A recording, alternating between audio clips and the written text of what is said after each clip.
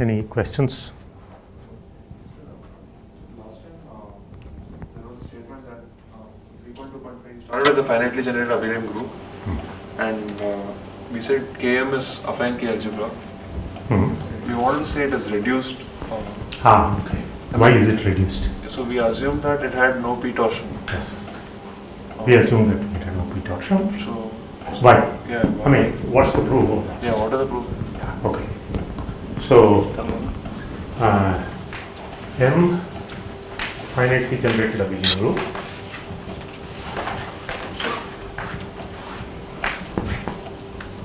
So Km K, how should I write it? Here, like this. Because I'm taking the group ring, right? Km is an affine algebra.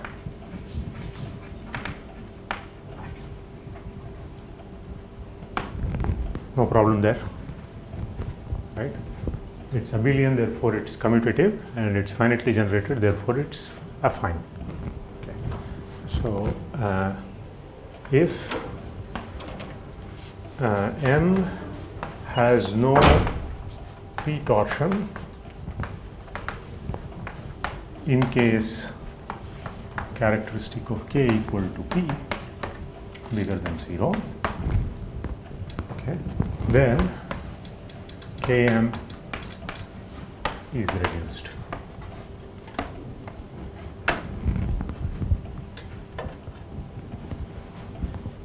This is the statement, right? Okay, so let's first reduce this to, so M is a finitely generated abelian group. So let's write a free part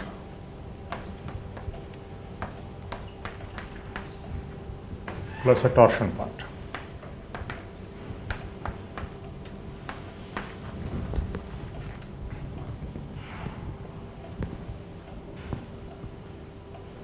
Right? Okay. So what will Km then be?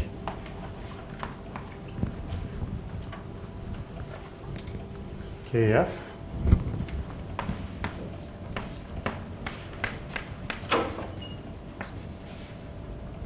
so let me call this F, let me call this T.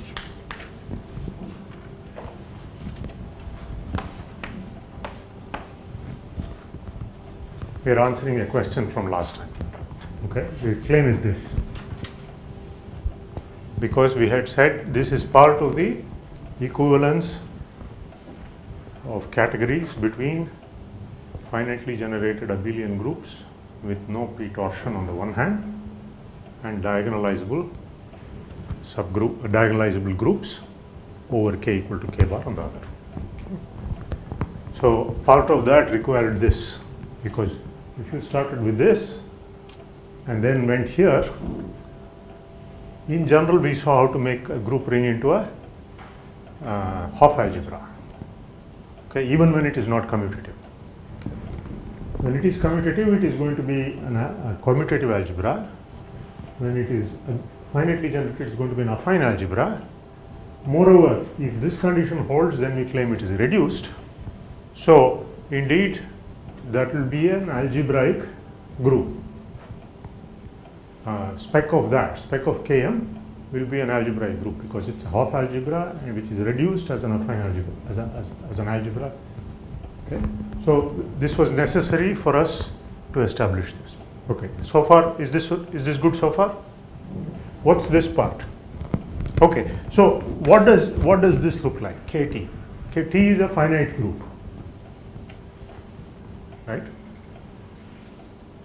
T is a finite group. Now, if you have and P does not divide the order of T exactly. So T is so every representation, so it's semi-simple. Okay, so I'm going to remind you, if you take a finite group and the field has order, the field has characteristic that is not divisible by the, rather, field has order characteristic that does not divide the order of the group, then representations of that group over that field are completely reducible. Okay, so I remind you of this. So G finite group, K a field, assume characteristic of K does not divide the order of the group. Okay, then every linear representation of K, of G over K, is completely reducible.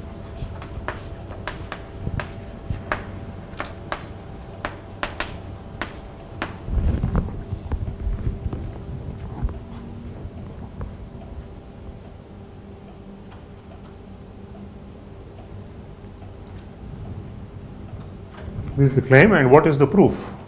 The proof is averaging process, right? So what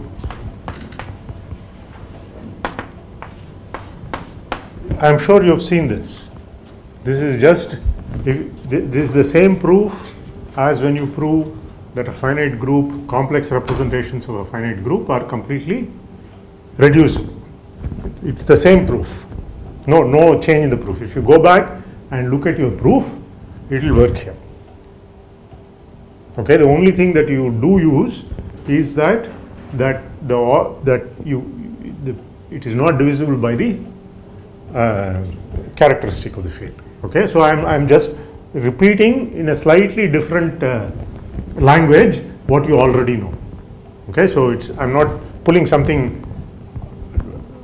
I mean, you are familiar with this, except that you might not have. It might have not have been put across to you in this language. Okay.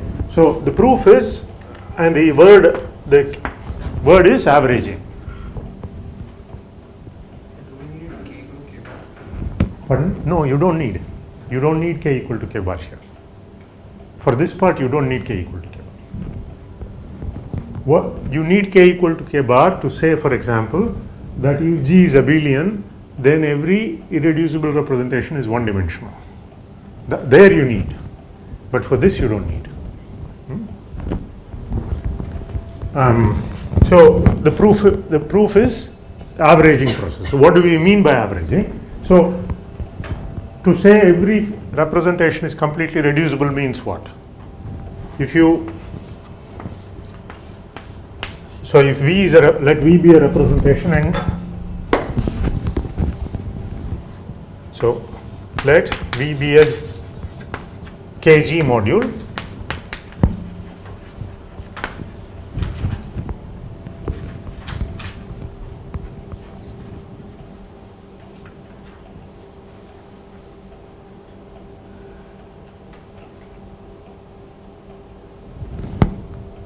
okay, and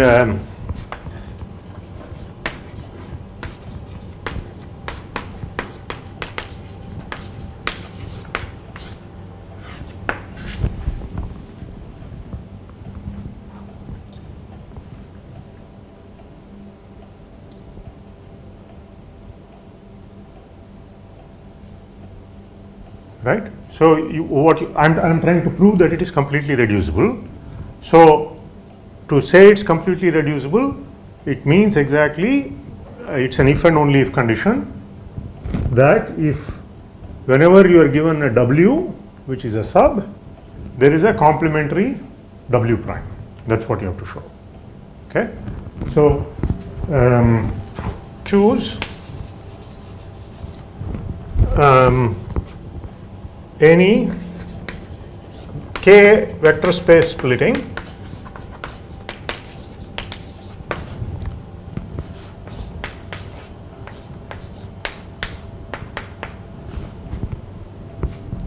of the inclusion of W in it.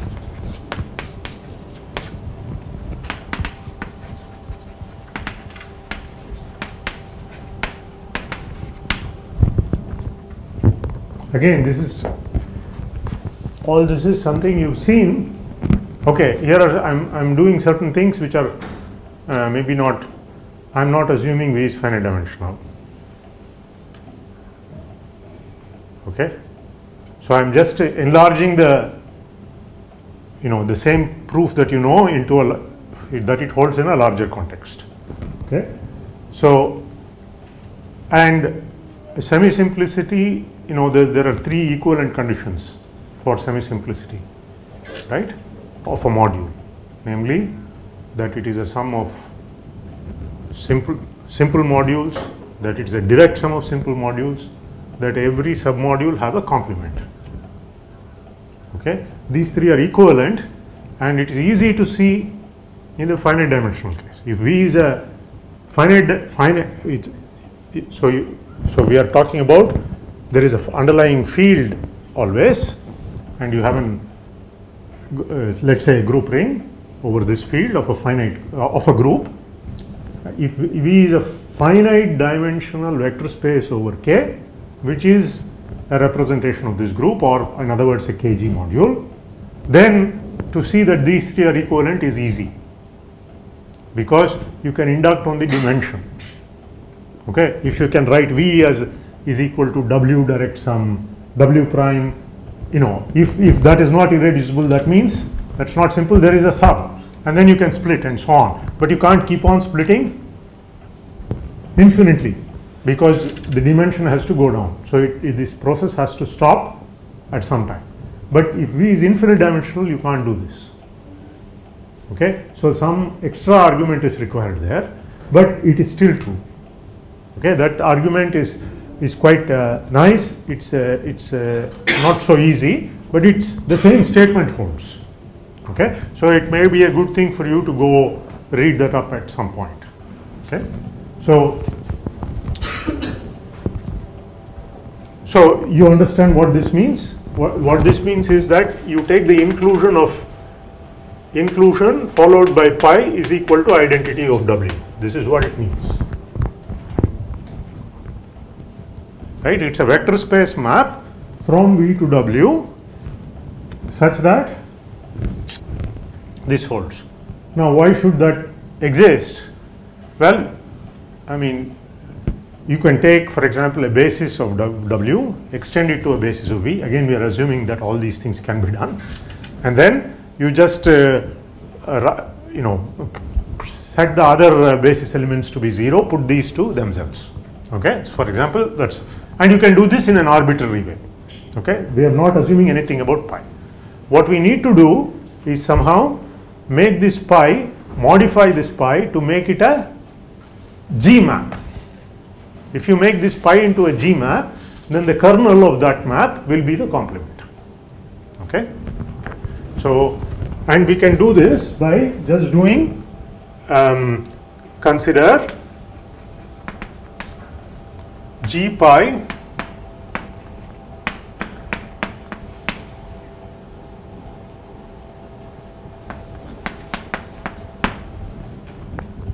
this is the averaging.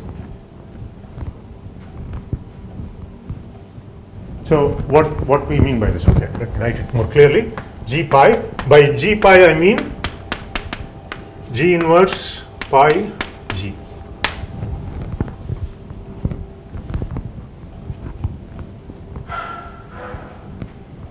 What does that mean? G inverse, okay, where is pi a map from? Pi is a map from V to W. So G inverse is a map from V to V, pi is a map from V to W, and then last G is a map from W to W. That's the way you should interpret it. Okay, I've abused notation and written just G for everything. Okay, okay. Now the thing is, this is a splitting, this is a commutes with all elements of G, so this is a G splitting. So claim the above is a G splitting.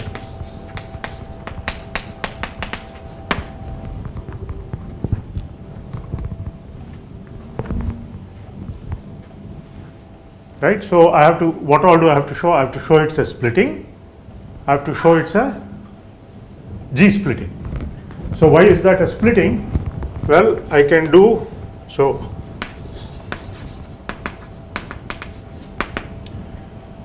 So I have to take this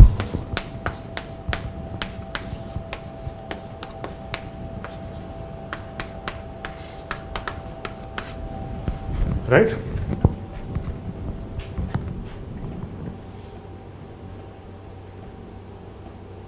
Let's see, and then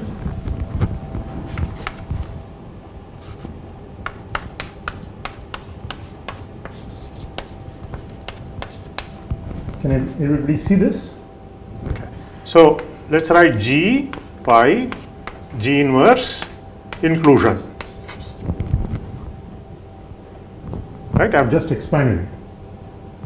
Okay. Now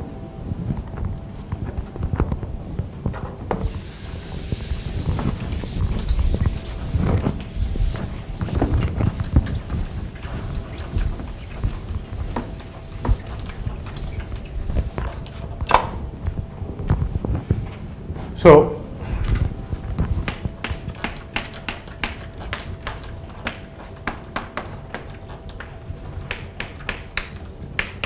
I'm just copying it. Inclusion is a G map. Right? This is a G submodule. So I can commute that. Because inclusion is a G submodule, I can write this as G pi inclusion G inverse. Right? Now, what is this?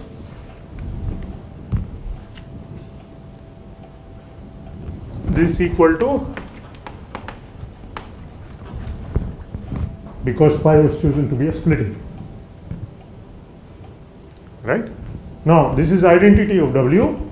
Therefore, now this G inverse, these are all on W. Right? When I commuted this G inverse of course is not, this G inverse was on V. This G inverse is on W. Okay? So, anyway, these will, so everything commutes with the identity. So, this G, what you get is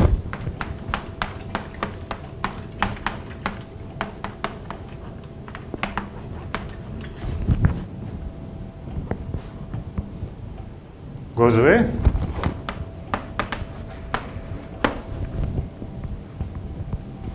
Right? And it is a G map sort of because I have averaged it. It is the, see if you, the idea is this is very simple. If you take a sum over orbits, then that is a G invariant. If I have a finite group, you take an element V, look at its orbit, it's finite, V, G1, V, G2, V, G3, V, etc. Take the sum over all the elements of the orbit. So assume V is living in a vector space, so this makes sense. That element is clearly G invariant. Okay? The reason why we need to, that you don't need a 1 over G there to make it G invariant. You can divide it, still be, of course you scale a G invariant element, it still be G invariant. Why you need to scale it is because otherwise it won't be a splitting. It is here that we use, see this thing was just an ornament up to now. It's only here that it kicks in. Up until now, until this step, this just came along for the ride. It is here, really here that this is kicking in. Okay? Okay, so the fact that this is, so that's why writing it like this makes sense, because this is just the orbit of pi under G. Okay, so although it is this, you should just think of it as the orbit of pi under G. Right, where G acts on, see, pi lives in Hom VW, which is a vector space, and G acts on that vector space. And this G, this is the image, this is the this is pi acted upon by G, and this sum is therefore the sum of the orbits of you look at the orbit of pi under G and you look at its sum of all those elements, that is clearly G invariant. Okay, and therefore, and 1 over G bar doesn't make a difference to it. Okay, okay. So,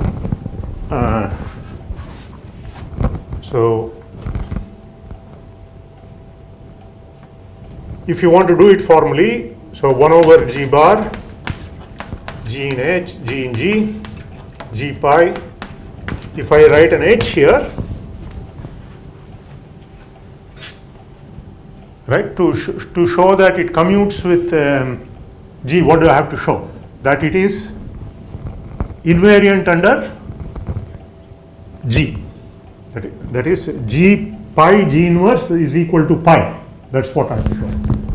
So I have to show that this is equal to without this. Okay, but that's easy because, you know, if you want to think like this, and then you can change, since this is over all G, you can just change that and write.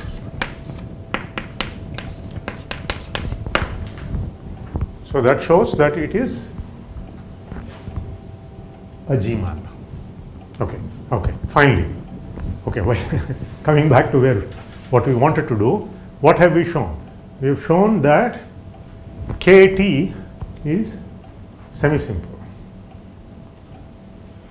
right?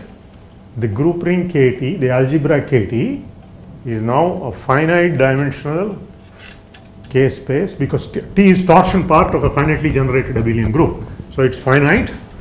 So KT is a semi-simple finite dimensional algebra. Now, over an algebraically closed field. Now I use that. So, how does a semi-simple algebra over an algebraically closed field look like? You have any idea of this? Have you studied semi-simple algebras at all? No. Okay. Never mind. So,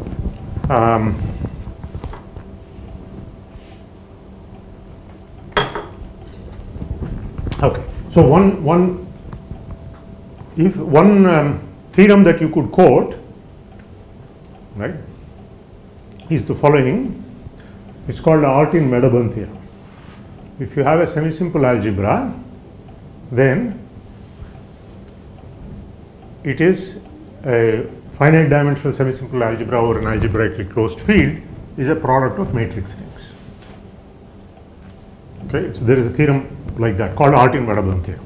Of course, it's more general than that, but I'm stating it over algebraically closed fields.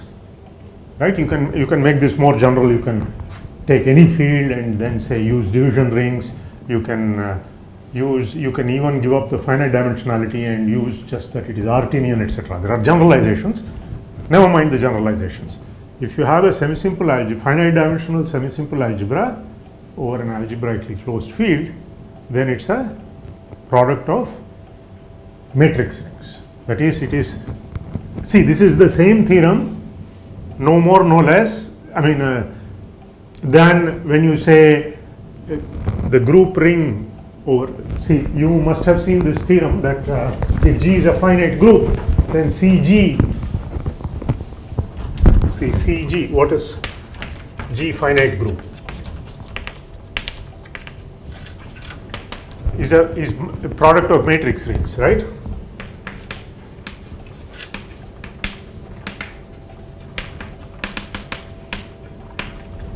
You've seen this? No. Okay. Have you seen this? That CG is equal to, this is the regular representation of, you can think of it as a regular representation of G. Then it breaks up into, okay, I'll write one step ahead of that. V star tensor V. V is in, have you seen this? No? Okay. So, okay, you've not seen this. Maybe you've seen this, that CG is equal to direct sum So this notation just means, is just fancy notation for all irreducible representations of G. Okay. It actually means unitary irreducible representations of G, but here G is finite, so every representation is irreducible. They are complex numbers. So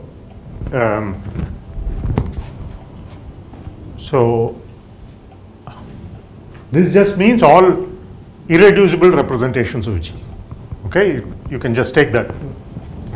So then you know that this, the regular representation, how does it break up? It breaks up as V is in G hat, direct some dimension of V. This you have seen. Right, each irreducible representation occurs in the regular right or left regular representation as many times as its dimension. Okay, so that is this statement. Well, this is a slightly more fancied version of that. And it's actually the more natural statement rather than this. To see that, you all you have to do is look at it like this. CG, the group ring, is acted upon on the left and the right by G. So it is both a right and a left module.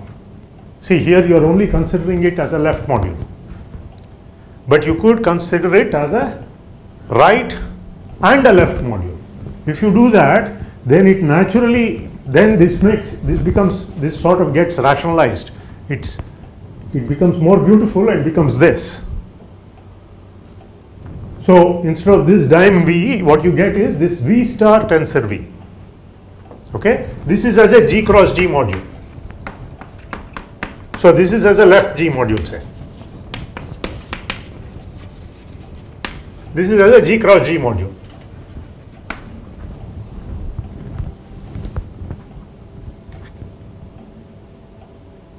Right?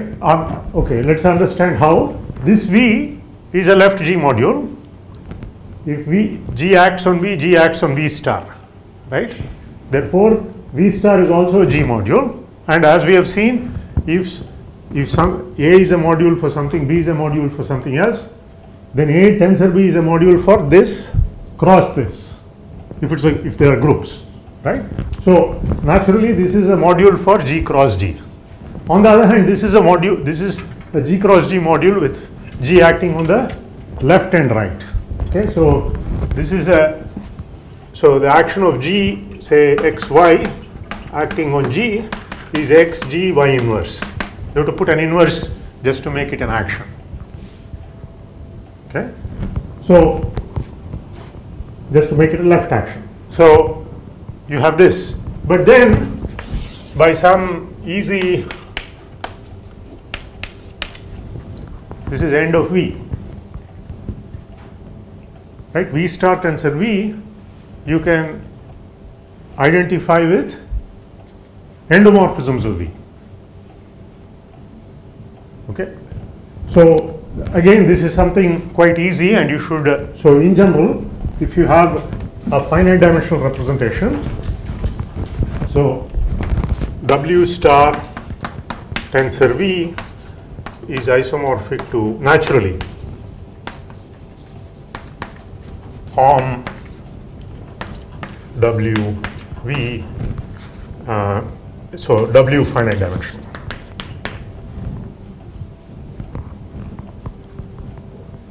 Okay, in that case you have that. If you haven't done this, you should work this out. It's almost the first exercise that you should do after you've learned tensor products of vector spaces. So in particular, this becomes Hom VV, which is end of V. Right? End of V is a matrix, and that's that.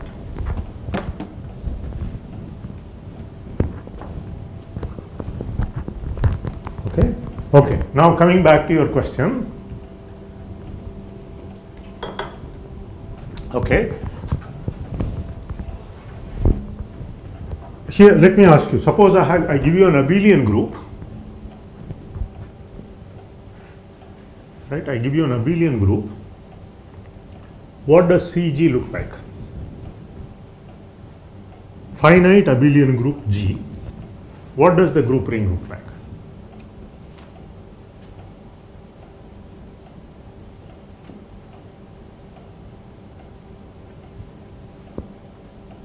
Okay, so here is an exercise you should do. The group ring is just a product of C's. It's C cross C cross C. That's what it is.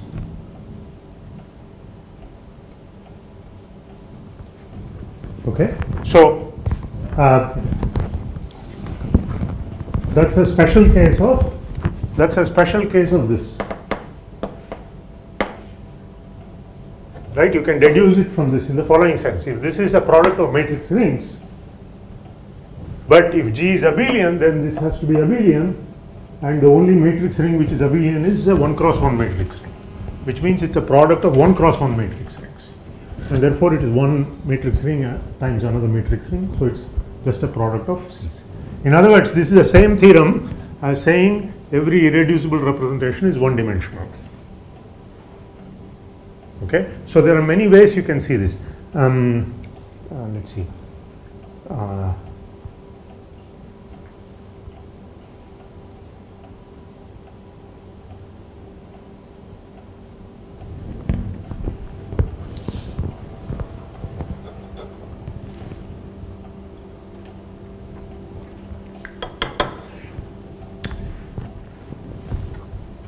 I'm just thinking.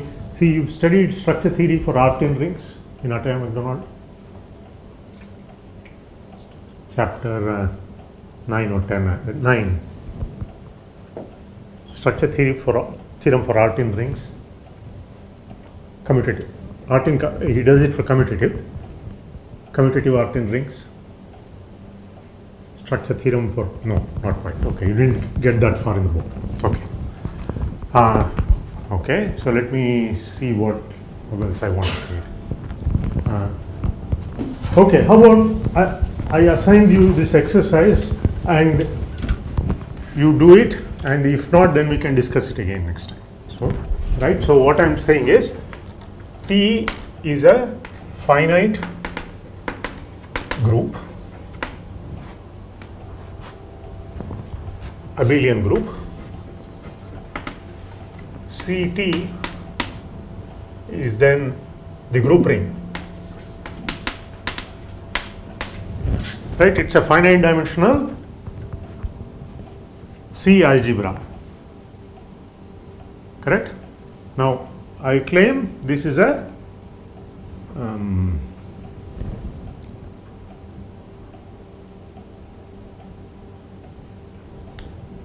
product of C's.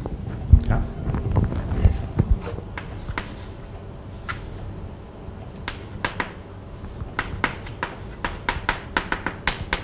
So how many C's should be there? As many as the order of T.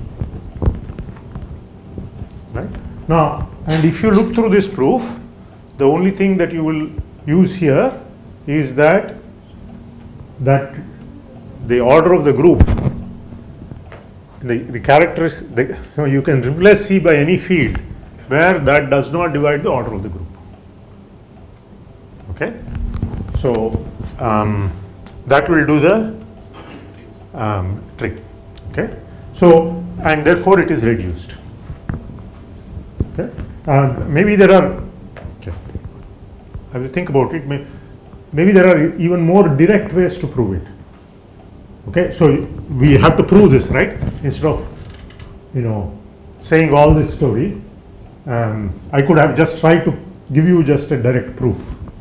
Okay, although that might be, I mean, this is valuable also, I believe, but which we can try to do. Why don't you try to do this, and I will also try to do it. How to just give a direct proof.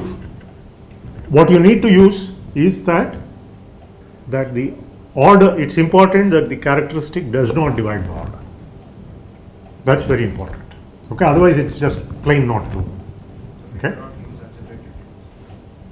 You need to use algebraically closed. You need to use algebraically closed. well, let me see. Just to show it's reduced, probably you don't. But you may assume algebraically closed because you can anyway go there and show it's reduced. You understand what I'm saying? There is no loss of generality in passing. See, in assuming that if it's enough to show it for algebraically closed.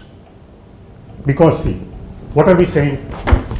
I want to show Kt is reduced, right? Right? I go to K bar T and show that it is reduced. That's good enough, right? Because Kt sits inside K bar T. Because, right? Correct? So, if K bar T is reduced, Kt is a sub of that, therefore it must be. So, there is no, that, you know, you can assume it's algebraically closed. Okay? So, if it is not, for this you need it is algebraically closed. That is, even if it is not algebraically closed, it's going to be reduced. But it will not be a direct product of fields.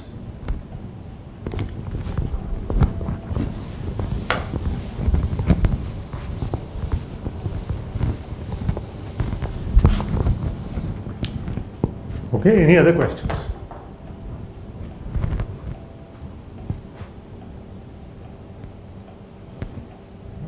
So I do appreciate questions because I mean, although it looks like we've just come doing 3 chapters, rather particularly the 3rd chapter, although it's just a few pages, the material is really dense and it uses lots of stuff. So, I'm not claiming it is trivial at all. So, by all means, do ask questions.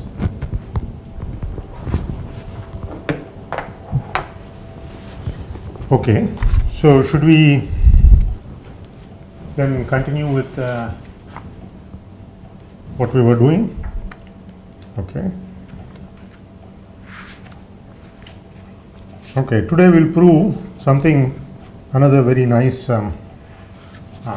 statement, whatever which I was talking about towards the end of last lecture, namely rigidity of diagonalizable groups. Okay, that's the statement. It's called rigidity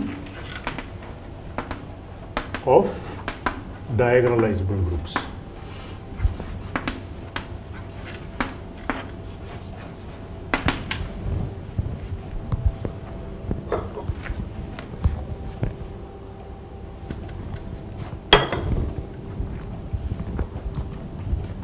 So the statement is the following. Okay, I am tempted to again give you some intuitive idea. So let us look at GLN and let me think of automorphisms of GLN. Automorphisms of GLN. We know some automorphisms, namely inner automorphisms. GLN acts on itself,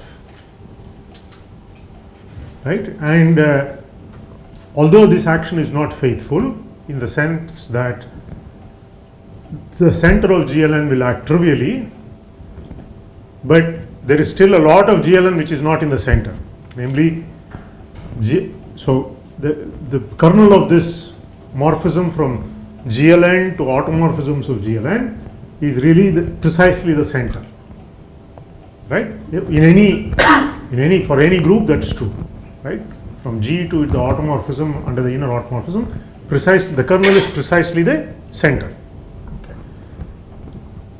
So there is indeed a big, GLN has the dimension n square. It's an open set in affine n square space, whereas the center of GLN is just the scalar matrices that has dimension 1. So GLN modulo its center will have dimension n square minus 1. Okay, so so there is a big group which acts non-trivially on GLN as automorphisms. Okay, and it is connected because GLN is connected, and therefore its image in the automorphism group is also connected. Okay. However, the point is, if you take a diagonalizable group in contrast, such as Dn, then this phenomena will not occur, in the sense that if you have some group, a connected group, acting by automorphisms on this, then that automorphism is trivial. That is, so somehow, and the idea of the proof is the following: if something acts on a diagonalizable group, it acts on characters, and characters are a discrete set. Therefore, something cannot act continuously on that. Right? That's roughly the idea. But you have to make this precise, and while this you might say is you might even agree it's a proof. Intuitively, you might say, okay, this is convincing. I actually seem to have a proof. But that's not quite kosher, because you will have to say if it acts, then the action on the chi star t is continuous, etc. There are some even so. In this intuitive thing, what we are saying is, if you have a continuous map into a discrete set, then it's a constant map. Right? I mean, from a connected set to a discrete set, then it's a constant map. This is what you are saying. So, from this, if you have a continuous map from, so the problem is with establishing this continuity. Right? So, you will not be able to say precisely this continuity part will be difficult to establish. So that's why it is phrased in this slightly strange way. But really intuitively, all this is going on is it acts on T, therefore on the characters, that's a discrete set. There cannot be any continuous action on this, therefore that's the proof, intuitive proof. Okay. So let G and H be diagonalizable groups.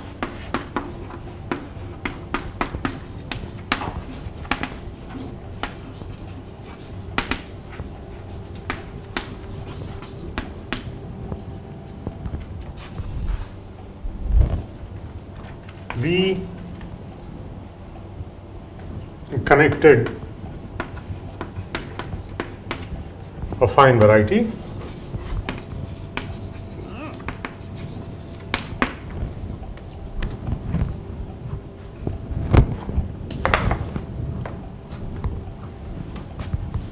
Let V to form as algebraic groups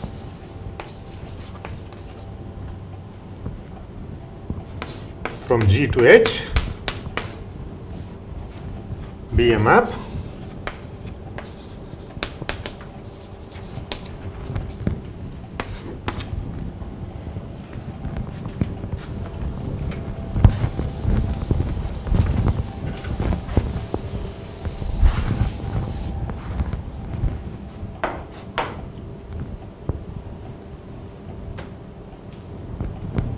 such that V cross G to H, right? V comma G goes to phi V. Where does phi V live? Phi V is an algebraic group homomorphism from G to H. So I can evaluate that in G and get to H. Phi is a morphism of varieties.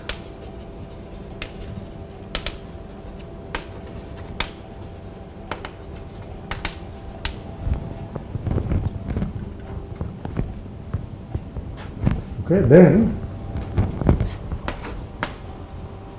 phi is constant.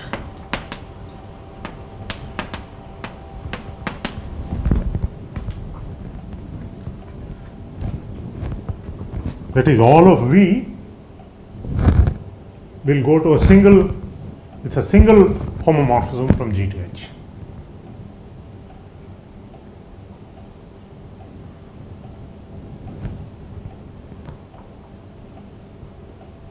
Right. So if you, in other words, if you take this homomorphism, imagine this homomorphism from G to H, right? So if you try to move this in some continuous fashion, it won't move. This is what it means. There is no, in here there is no, you can't move it. See, to move it, what does it mean? It is to have a map from some, say, variety, connected variety, into that, right? That's an intuitive notion of moving it, right, continuously. And this is a natural condition to want. Right? So it won't move. This is the claim. And okay, before even we prove this, let us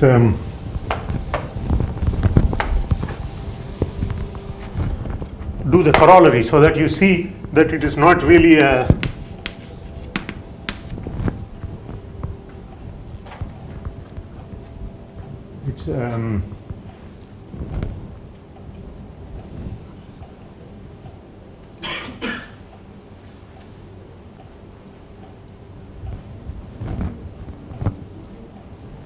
it's not really a useless, in fact it's a very useful and very fundamental fact. Okay, it underlies the definition of the while group of a reductive group in the linear algebraic group setting. Okay, so if there is a definition of a while group. If you have a semi-simple Lie algebra, there is a definition of a notion of a while group. Here, what is the definition of the while group? It uses this theorem, and in fact this corollary.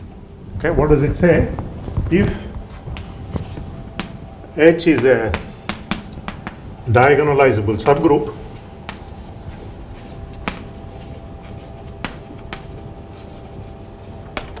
of a linear algebraic group,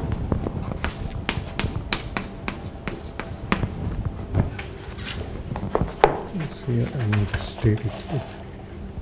Then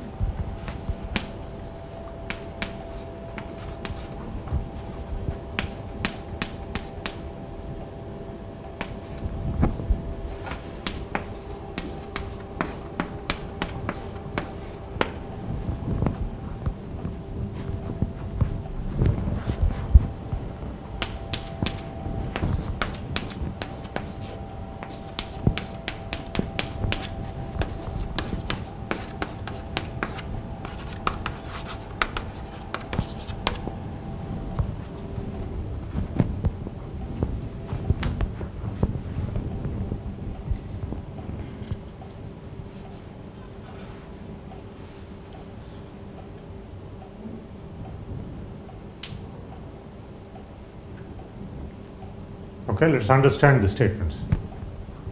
You have G is a linear algebraic group, any linear algebraic group. H is a diagonalizable subgroup. What does NGH mean? NGH is normalizer of G in H. Sorry, normalizer of H in G. H in G. That is all those elements G in G such that GH G inverse is equal to H. GH G inverse is contained in H. That's it. Now, is that a closed subgroup? I mean, I intuitively agree that it is a closed subgroup. Okay. Do you agree that it is a closed subgroup? If GH G inverse is going into G and you move G continuously, I mean, if something is in the closure of that, that is also going to take H to H, right? So when I say diagonalizable subgroup, I mean closed subgroup. So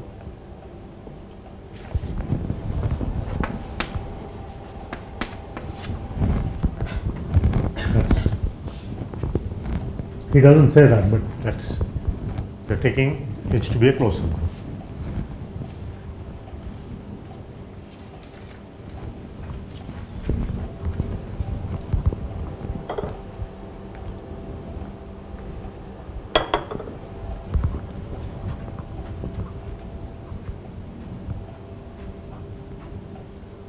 So that is closed. And what does NGH0 mean? The connected component of that. Okay. So now that's a closed subgroup of G, right? So it's a linear algebraic group in its own right, and you are taking the connected component of that. Similarly, GH, that is much easier to see, that maybe that you will agree much more readily that G, this centralizer of H in G, namely all the elements which commute with all elements of H. So that in particular contains H, because H is diagonalizable, so it is in particular commutative. Okay, and then again you are taking the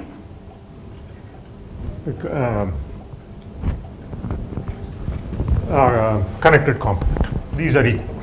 Why?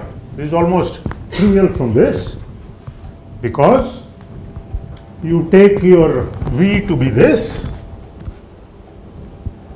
G in that thing to be H, and you have an action of this group on H by conjugation, right? You have an action of this group on H by conjugation. Now this is a connected group acting on a diagonalizable subgroup, but what we have said here, the image is a single point, but then the identity acts trivially, so everything acts trivially. Therefore NGH0 is contained in ZGH, but then it is connected, therefore its image is in ZGH. Okay, so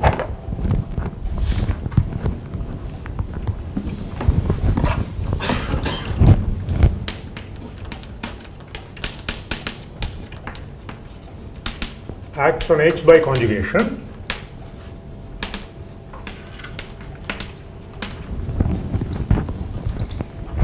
By rigidity,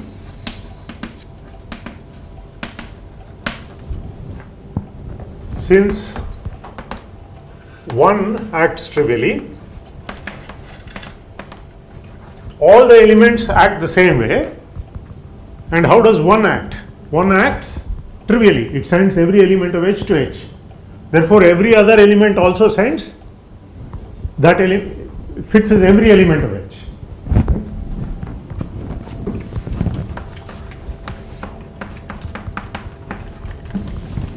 Acts trivially on H.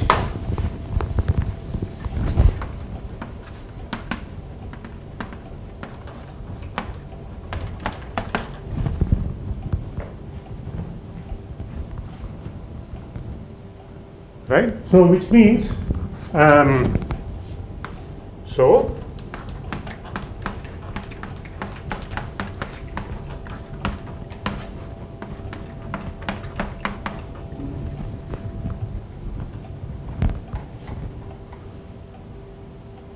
right? But then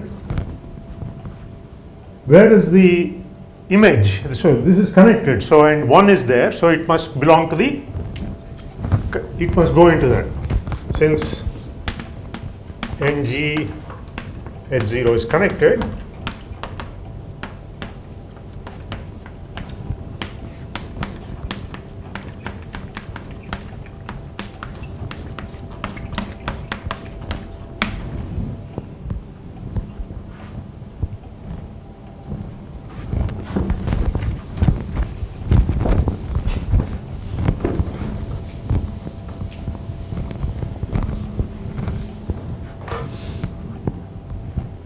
Right, now let's see why that is true. Now NG H0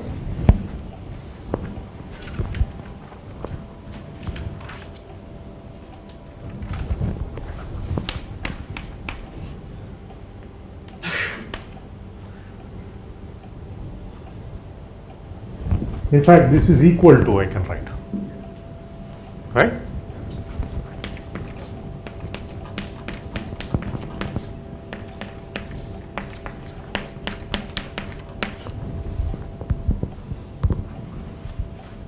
Correct?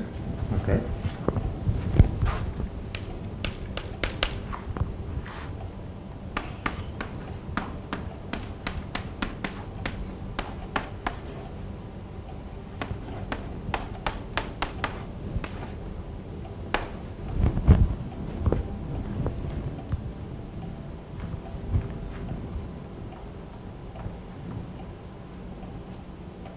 We have that, right?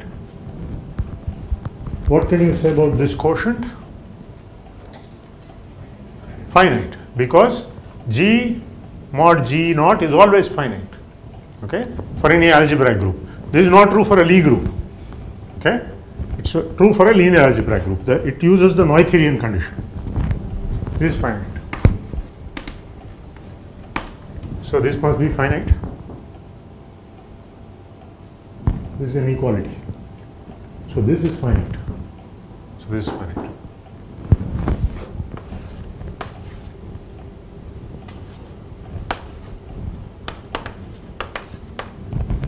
I mean, so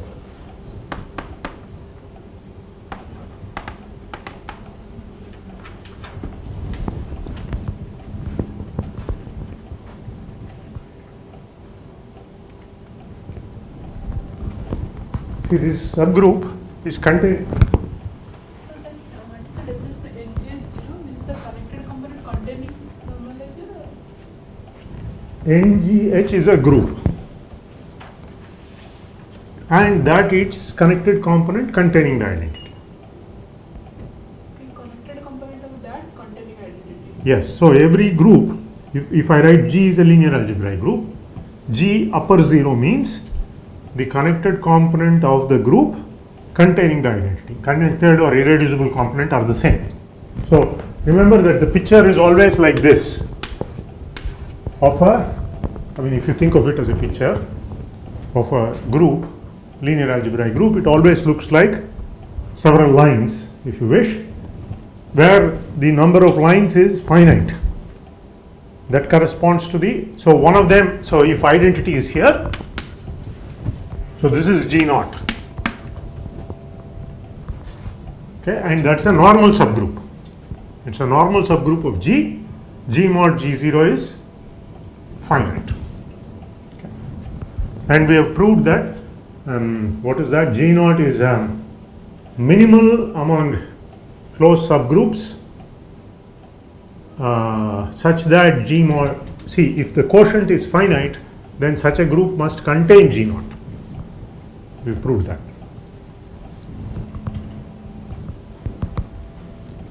Anyway, so is this clear? That how the finiteness that normalizes edge to center of X. This follow, you mean? Right one. Because, so I have this big subgroup, big group, these are subgroups, but then this is equal to this, and this is finite because this is a linear algebraic group. Okay, so in particular this group is caught between, yeah, it contains a finite index subgroup. Therefore, it's a finite index. Okay, right. Okay. So here is an exercise. Take G is equal to, or H is equal to G. Okay, G is equal to GLN. H is equal to Dn. Compute NGH.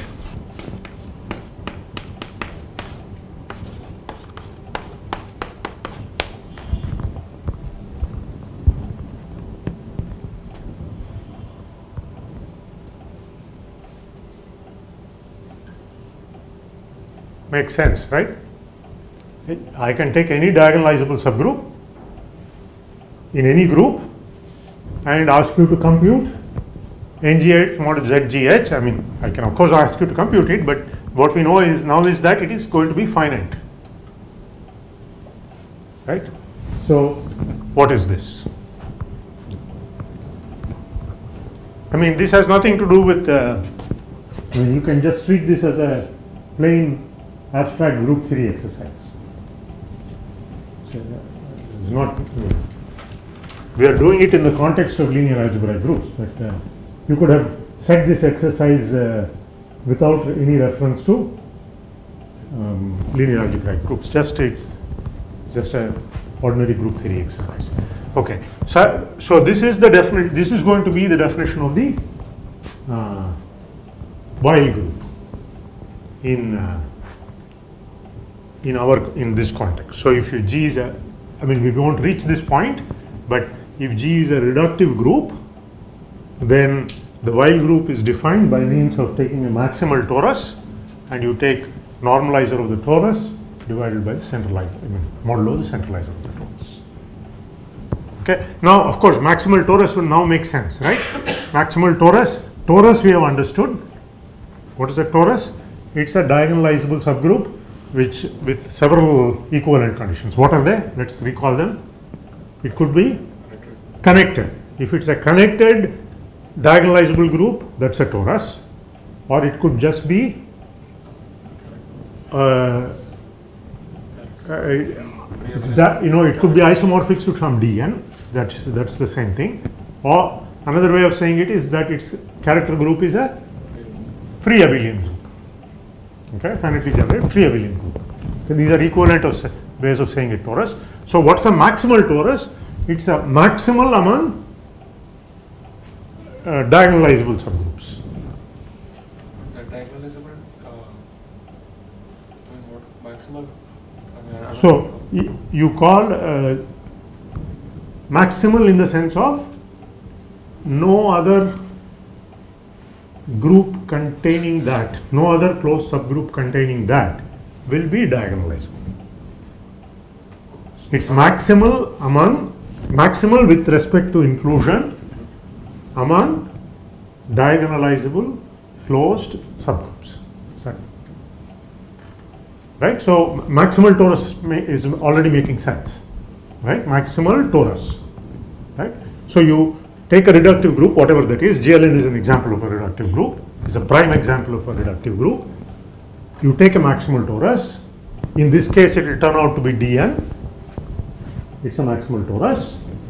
And then you take normalizer, modulo centralizer. That's called the Weil group, after Hermann Weil.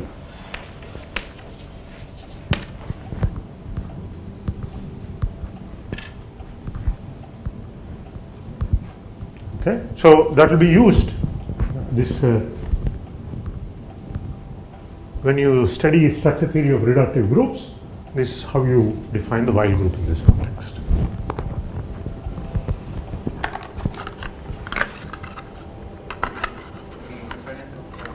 Which maximal torus? Will be independent of the torus you take and the maximal torus? Yes, it will be independent of the torus you take, for the reason that all tori, you will prove they are all conjugate by elements of G. They will all be inner. All maximal tori will be conjugate to each other. Okay, so it won't make a difference. So if you take this or that, you will this NGH and that ZGH, you can just map this to that by the conjugating element. So they will be isomorphic. Indeed, just like if you did it in the semi-simple Lie algebra case, you define it with respect to a Cartan subalgebra. There you prove that all Cartan subalgebras are conjugate by what is called the inner automorphism of the Lie algebra. So similarly here, it is you will show that maximal tori. That's a theorem. That's a theorem. One of the main theorems is that maximal tori are all conjugate in a connected group.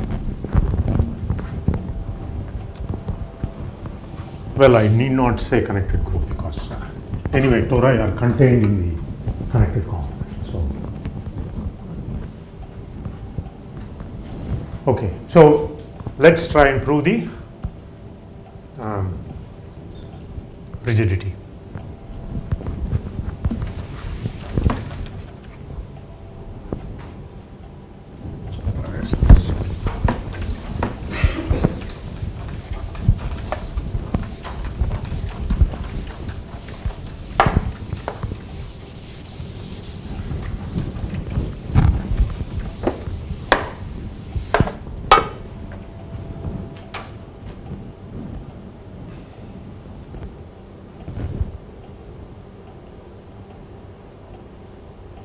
Okay, let's so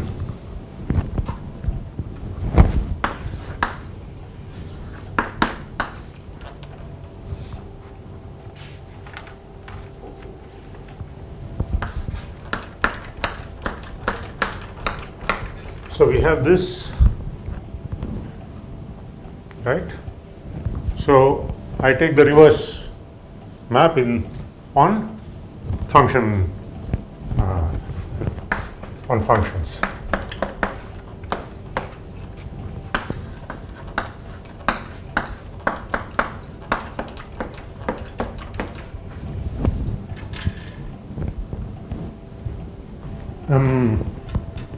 By the way, do you think this affine is necessary here? It's not quite necessary. It is enough to prove it for affine. This affine you can omit in the statement, because the way to do it is, okay, although you have not studied something, you don't have the definition of a variety yet, I claim you know enough to know that it can be removed, because as we have said, a variety will be patched up by affine varieties. So if V is a variety, you can just apply it to one piece of that affine variety, and it will be constant on that, and it will be constant on another patch, it will be constant on another patch, it will be constant on, and just by that some topological argument you will see that it must be constant on the whole thing. Okay, so this affine you can remove. It is enough to prove it for affine, and so we can assume this. Okay. What I mean is enough to show.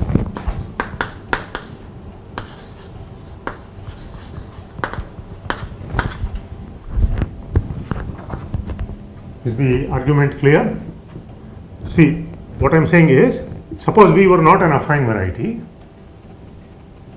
you restrict it to a affine part of that variety, and you will prove that on that part it is constant, on some other affine part it is constant, on all affine parts it is constant, and then it is a connected variety, so it will be enough. Okay. Okay. So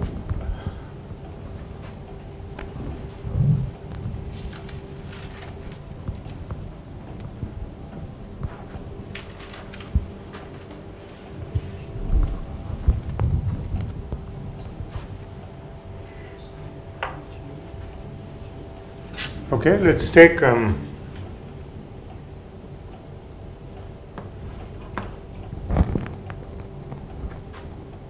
see, the idea is you take H and G are diagonalizable. So this map, characters span or in fact are a vector space basis for KH, right? So it's enough to, that sort of tells you everything about this map. The image of all chi as I vary over all chi tells you everything about this map, and therefore everything about this map. Okay, so the idea is to look at chi, okay, and write it.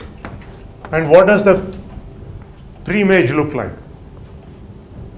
I mean, what does the image look like? It is some element here, and how do elements here look like? I can choose a basis for this. See, if you have, say, W tensor V, if I choose a basis of V, then every element I can represent as some W tensor, one of these basis elements. Okay. Now, what is a natural basis to choose here? Well, I can choose characters, because G is again diagonalizable. Okay. Okay. One thing, maybe I'll use psi because in the book he seems to use psi rather than chi. Okay. So I can write like this.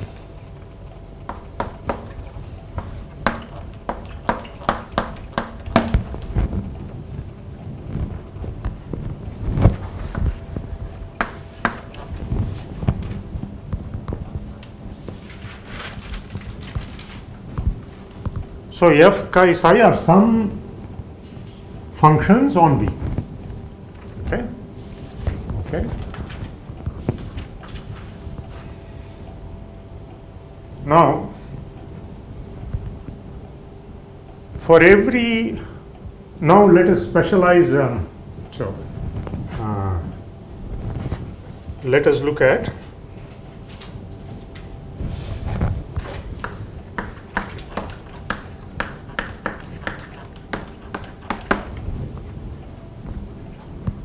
fix V in V and consider this.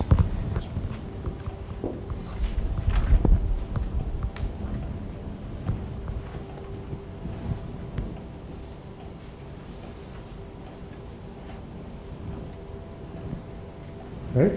Now, if I take psi here and look at what is this? I can look.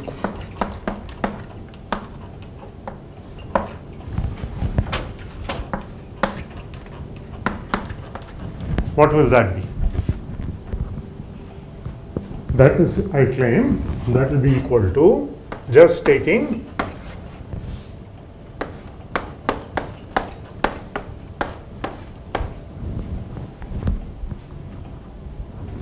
it's natural to expect that,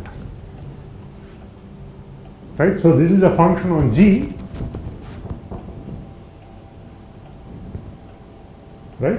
I psi V and then psi is a character on H, so this is a character on G. This is a homomorphism of groups. So this is a character, but then being pulled back under this map, I have this. Right? Okay. Now this is a character of G.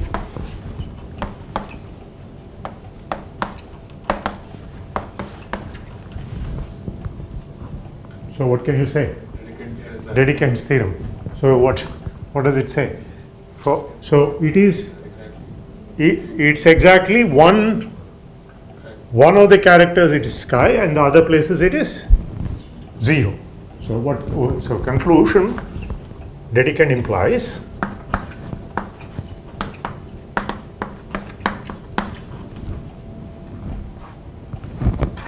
f chi equal to of V is equal to 0 for exactly 1 chi, right, depending upon V, let's say.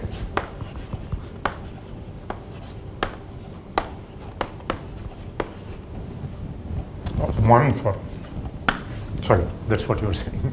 I didn't realize. Okay. 0 for all others.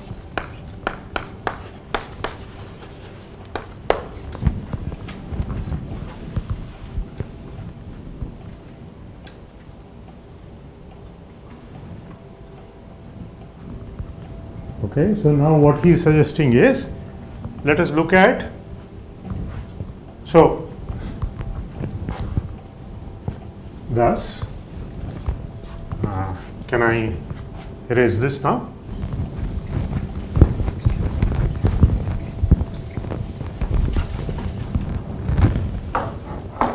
Thus,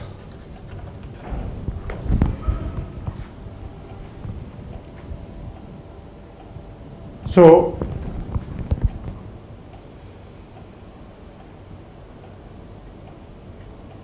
look at f chi psi,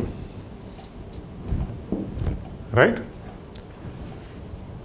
It's either 1 or 0 for every V, right? So f chi psi He says square is equal to f chi psi.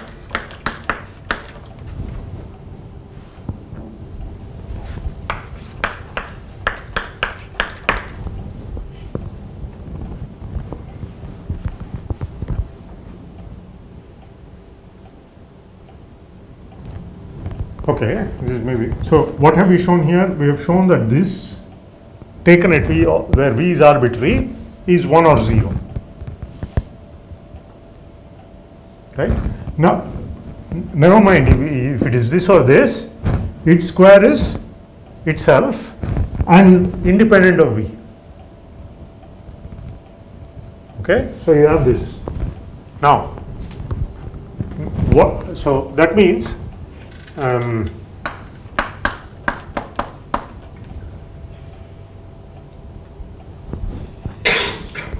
is connected. Yes, That exactly. Either Right? Exactly. So since V is connected,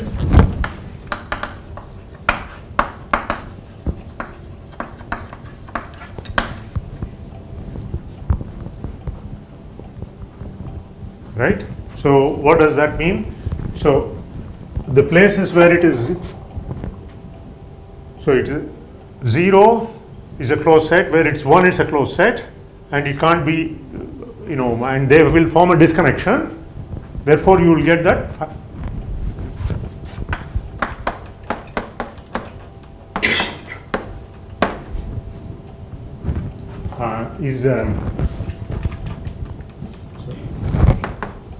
is identically 0 or identically 1.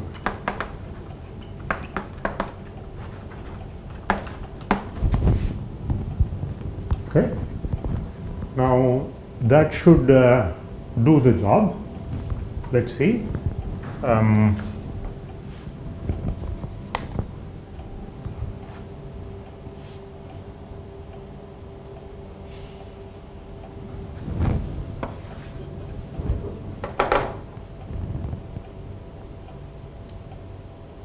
Okay, now let's go back to our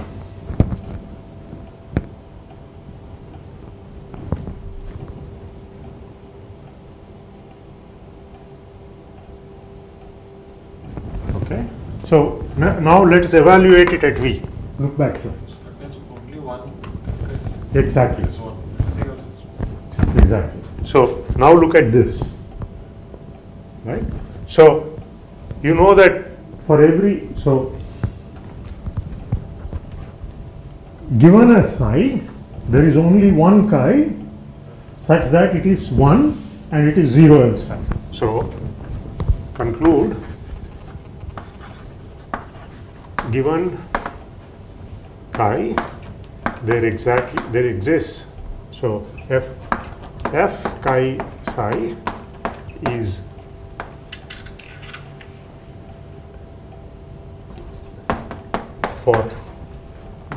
for a single chi and 0 for the rest.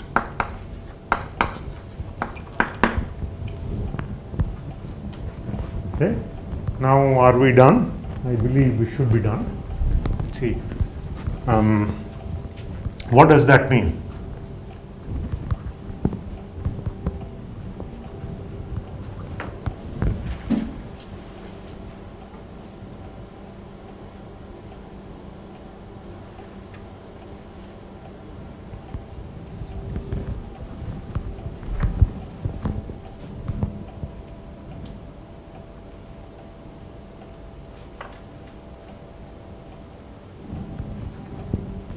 Okay.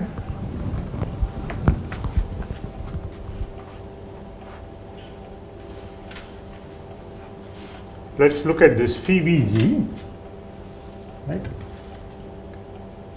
Now I want to say that phi V is constant. Right. So I want to say that phi V of G is constant. As as I vary V, for any fixed G, as I vary V, it is constant, right? So to show that, it is enough to show that because all the functions evaluate to the same thing. See, if all functions, so to show, so let's claim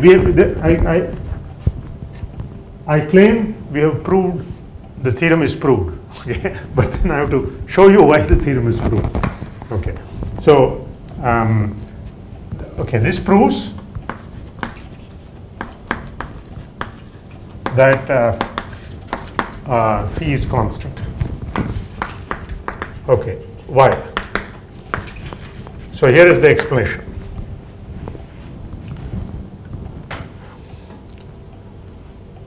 So to show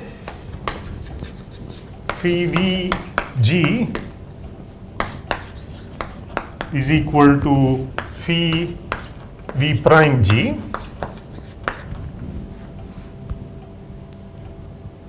right, for all g,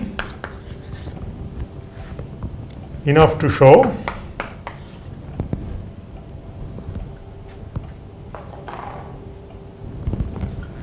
that pullbacks of phi v and phi v prime are the same, enough to show that phi v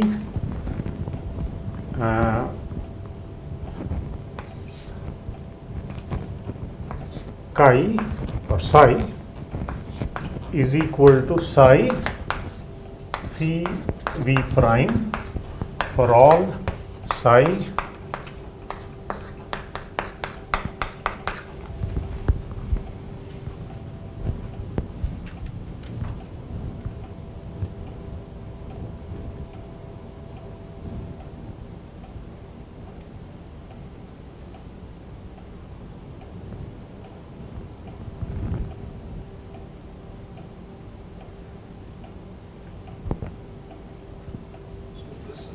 directly seen by the, so we had the map from KH to KV tensor KG. Yes.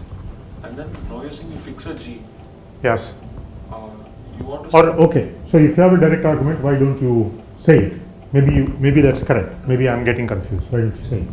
Yeah. So instead of looking at V cross G to H map, Yeah. let's look at the other map KH to KV tensor KG. Yes. And then you want to say. So here you're saying you fix a G. What happens to when you vary V? Yeah. Instead of that, you want to look at this map. Yes. So chi goes to. It goes to some. So what I had was f chi. Okay, psi goes to chi, some chi. Yeah, so one tensor. It's a one tensor chi. Yes, indeed, it was one tensor chi. Right. And now when you fix a G, as you vary V, this thing doesn't change. I mean, right now I'm looking only at the characters in KH. Yes. So this will be independent of, once you have fixed a G, it will be independent of the V, right?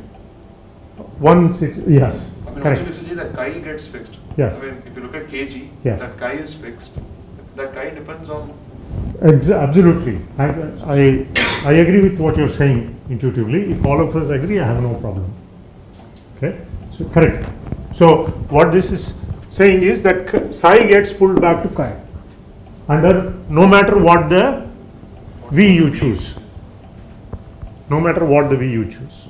Therefore, all of them must be the same. All homomorphisms must be the same. That's the. So that's what I've written here. That this.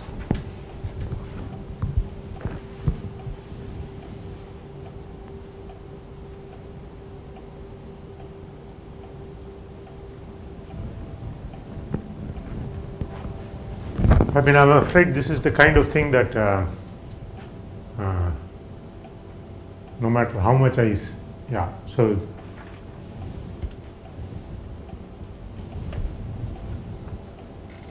I'm not very good at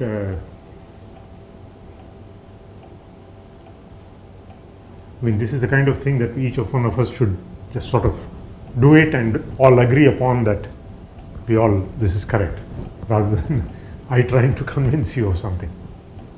Okay. So what I could try to do is I'll try to see if there is a way to write it which is maybe a little more illuminating. The book is cryptic. What I have said here may also be quite cryptic. So if I find that, I will mail that to you. Okay. So the next thing in chapter 3 is there is just a little more in chapter 3.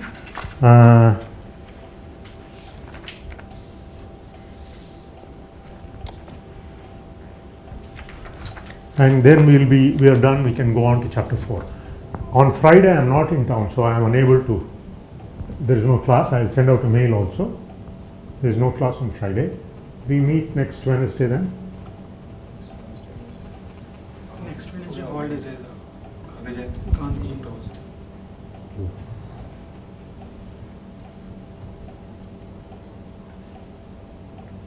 Can we meet some other time?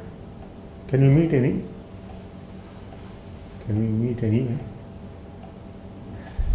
No, you would rather not. Okay. Maybe on Saturday. No, next Friday we'll meet next Friday anyway, and Friday afternoon is the exam, right? That's what we said. Friday morning will be class and Friday afternoon. Yes. So whatever we will cover on Friday will not be part of the class, don't worry. So let's say up to here, up to this rigidity, there is a little bit more which I'll, I mean that will take maybe just 15-20 minutes to cover. So we'll be done with, we are essentially done with chapter 3. Okay. So it is up to here that is covered in the exam. No matter what we do on the next 2 days, never mind. Up to here is what is in the exam. Okay, let's decide it. So next week, what should we do? Can we have somehow one more class? Is it possible? Can we have Thursday? The week after that? Huh? Can we have 3 classes the week after that? The week after that is really a problem because the week after that and the week after that we'll have some lectures in representation. We have a visitor who is giving quite a few, 6 lectures, so it's going to be really tough. Sunday. Huh? On Sunday. Okay. How about on Thursday? The day before the midsum. Yeah, I won't be. you have a, No, he is. I won't be here. I mean you are going, you don't have an exam or anything, no? Okay, but there is the lecture for so, but you are there on Friday. Yeah. Oh, but you're going away and coming back. Oh, I see. Okay. So, well, I will send out a mail. Is Thursday a possibility?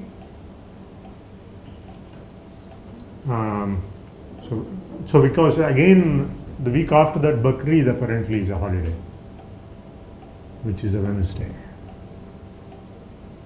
So we are really getting into, and those 2 weeks are really tight because we have a visitor here. Okay, I will send out a mail in any case. I know it is not pleasant to,